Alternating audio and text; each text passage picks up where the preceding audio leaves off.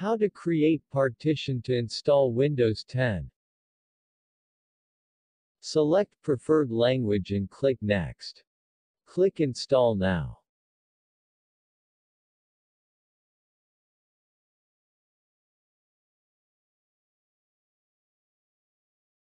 Accept the license terms.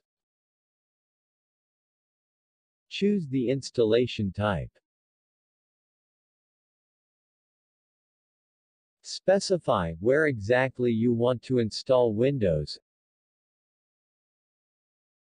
Select each partition in the hard drive to install Windows 10 and click on Delete. Note, usually, the drive 0 is the drive that contains all the installation files. In this example, I will delete these partitions.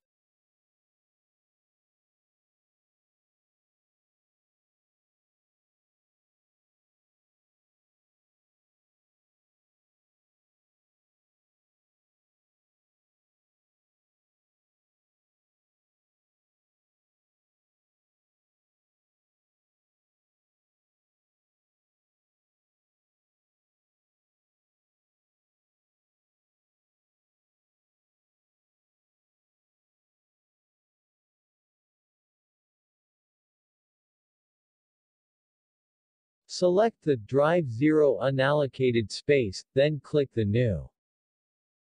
Specify the amount of space, in megabytes, to allocate for installing Windows 10, then click the Apply.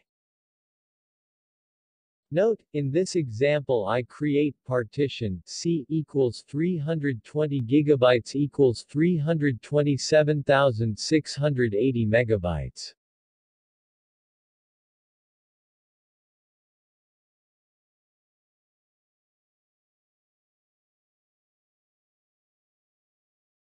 Select partition 5 equals partition D. Then click New. Then click on Apply. Click on Format. And click OK. Note, you can create your own preferred number of partitions by selecting New. Select Drive 0 Partition 4 to install Windows, and click Next.